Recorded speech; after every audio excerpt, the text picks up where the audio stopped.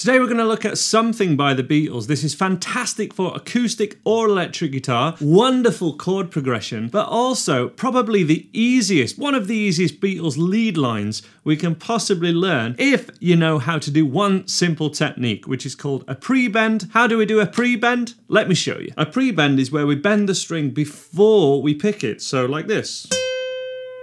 So how we'd normally do a bend is by picking a note and then bending up. Sure, you guys have done this before. You need to do that bend on an angle and moving your wrist rather than your fingers. But with a pre-bend, we bend up first. So you see that wrist go high and I'm moving my first, middle and third fingers all together, moving the 12th fret on string 2. You can do this on acoustic or electric guitar. Bend it up first. The amount of a 1 fret bend, what we call a half step bend, we push it up, and that's how we're going to play this intro.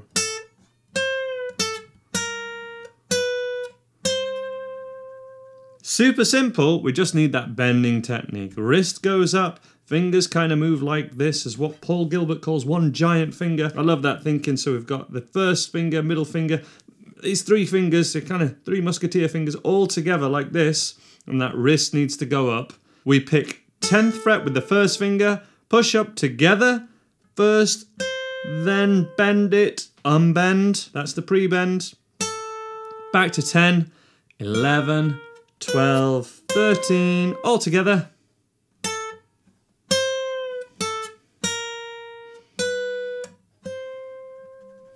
Couldn't be simpler. Let's get into the chord progression for the intro and the verse now. Let's go from the start of the verse, and it's a C major chord, C major 7, and then C dominant 7. This came up in my recent tutorial for Kiss Me by Sixpence None the Richer. And this is perhaps where they stole it from. I think it is an absolutely beautiful chord progression, this one, essential to learn for any musician at any level. C major, first finger then lifts off. C dominant 7th, little finger goes on. And then we're going to go to an F bar chord, so yes, we do need to be able to play bar chords to be able to play this song. We then do the F lift off of the thickest string, but you can keep the rest of the chord down, so that's kind of an F/E, D7, something in the way she woos me. And then we do a similar step up here from G, A and B as a root note to this G chord, which would technically be G, G over A and G over B. You'll find a link to the chord sheet in the description below. There's no capo needed or anything, so you can follow this video on the chord sheet to be able to play this song, and it should be no problem, all so long as you can do those bar chords. More help with that kind of thing can be found at andyguitar.co.uk in my beginner, improver and intermediate courses. So a recap over everything we've done already. C major is something in the way she moves. I'm just strumming on the beat here. Attracts me like no other lover. Just one last strum of that F over E chord, D7, something in the way she woos me. Picking the root note and a strum. And then we're on a descending pattern, which isn't too dissimilar from a certain song that you can't play on YouTube or you'll get a copyright strike, so I won't even say the name. But this goes the way that we're going to play this section. I don't want to leave her now, you know I believe in how. This section, beautiful section. A minor chord, it's the middle note's going to go down to an A major 7, A dominant 7th, and then I like to play a D9, which is just this. It's like a D7, but without the third finger, which makes it a D9. I don't want to leave her now, you know I believe in how. And then we have probably the hardest bit chords-wise of the song. F, E flat, G, and C. So we've got to go from an F chord to E flat, which is at the 6th fret, and it's an A-shaped bar chord.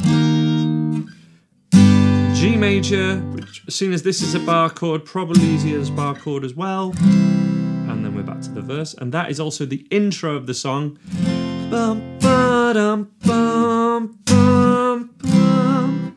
F chord, E flat, G, C. So let's go from the very start of the song, of course, if you want to play this. You can, but I'm going to do the chords this time, and we're going to play through all of that again, which just repeats twice, and that takes us through verse 1 and verse 2. Let's do it. Starting on the F bar chord, but if you want to play the lead, go for it. Join in with me in 2, 3, 4. F, do, do, do, do, do. Something in the way she moves. Down, down, up, down, down, down, up, down. Attracts me like no other lover. Something in the way she moves me. I don't wanna leave her now. You know I believe in how. Somewhere in her smile, she knows that I don't need no other lover.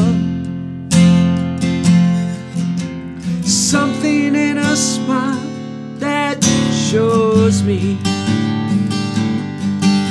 I don't wanna leave her now. You know I believe in how.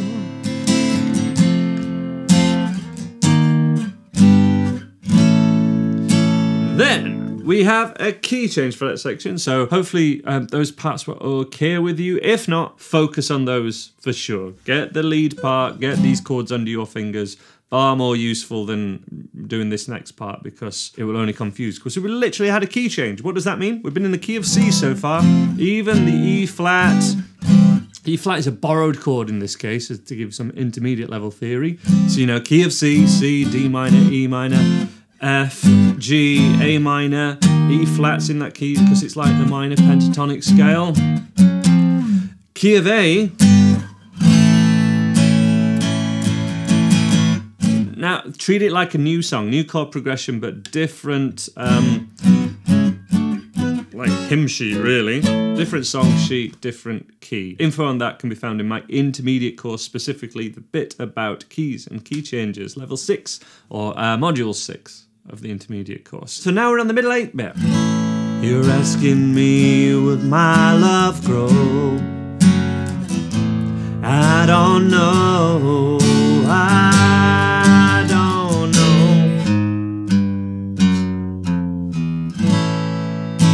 know. Love this bit. Okay, so A major.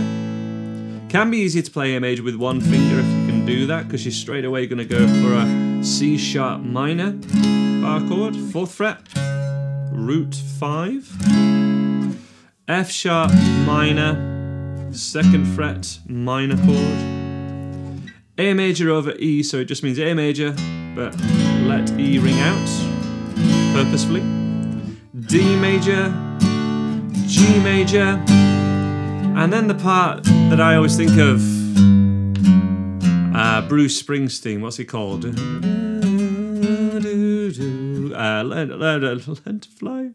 Born to Run, that's it, my brain went. That walk down, I think that's what Bruce Springsteen was perhaps referencing. I don't know for sure, I wasn't there, I wasn't born. But that part, it's just a chromatic run from the A notes down G sharp, G, F sharp, F and E. In context, those bar chords again, down, down, down, up, down. It's basically the strumming pattern, but we're varying it slightly as we sing, as we feel the groove, let some parts let ring, on some parts ring stop strumming. Always a good thing to play around with at this level. If you're doing all these bar chords, this wants to be a bit more instinctive. And as I say, you might want to step up with a different song if those bits aren't quite instinctive just yet for you. But there will be if you listen out for them and notice them. So middle 8, 2, 3, 4. You're asking me, will my love grow? I don't know. I don't walk down. Same thing again, but we're just gonna have a different walk down and final chord. I don't know. We're then gonna go back to G.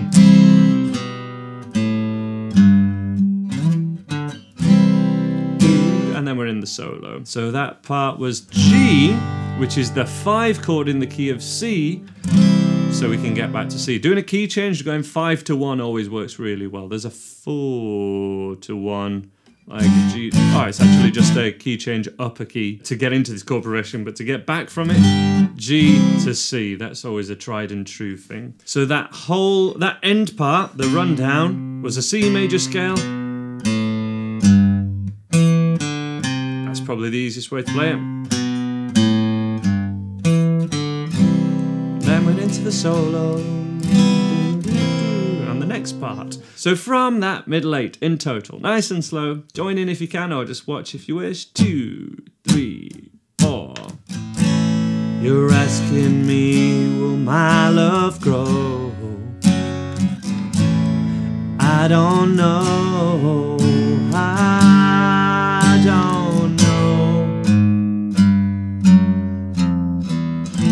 You stick around, it may show. I don't know. I don't know. Then we're into the guitar solo. It's the same as a verse.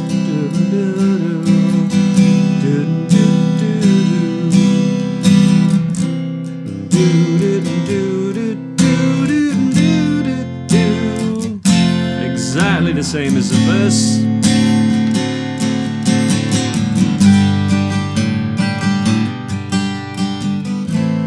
The Led Zeppelin part.